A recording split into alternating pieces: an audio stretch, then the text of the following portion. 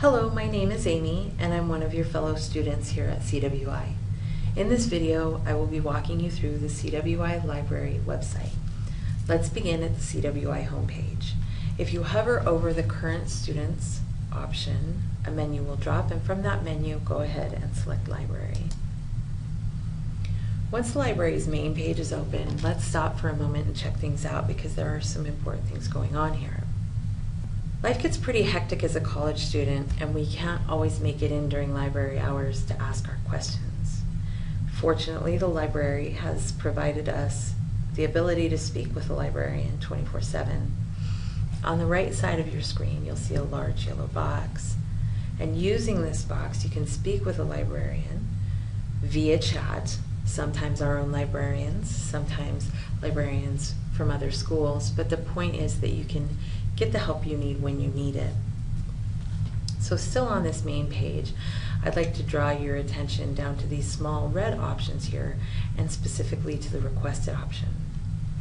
This is a fabulous feature because if you find what you need and you can't access it within the databases that we have here, you can request it and CWI will get it for you. You will probably be looking for peer-reviewed journal articles for this class, so the librarian will find the article that you need that we do not have and email it to you. They will also hold a book that you request at either campus or mail it directly to your house if you prefer. Let's move on now. Go ahead and choose articles, since you're required to use peer-reviewed journal articles for this class. After this, you will enter search terms into the bar. It is important to note here that you'll want to begin with broad terms. For example, if you're trying to find out what the impact of iPads is on primary school education, and you enter the search terms iPads in American primary schools, you will get 5 available articles. And this is a problem because the chances of one of those articles having all of the information that you need are really very low. Now broaden the terms just a bit to iPads and education. And you'll see it comes up with more than 4,700 results.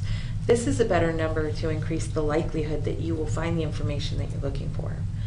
From here, you'll need to refine your results several times in order to ensure that you're getting the quality of information that you need for this assignment. To make these refinements, look to the left-hand side of your screen, to the Refine Results bar. You'll want to start by making sure that the full text option has been selected. This will help ensure that the texts are available to you. Next, choose the References Available option. And this is important because if you find that one perfect article, a very good strategy is to use that article's reference list to find other sources. Next, you'll choose scholarly peer-reviewed journals because that is what Michelle expects. And then down here you'll see a date bar, and if you click and hold the left-hand side of that date bar, you can narrow your search by date. And you'll want to do this because we're looking for the most current information. A good rule of thumb is to start by searching for information no more than 5 to 10 years old. All right, so now you are left with 78 options. Remember that we started with over 4,700. This is why we start broad and then get focused. Because of these 78 options, there is probably one that contains some of the information that you need.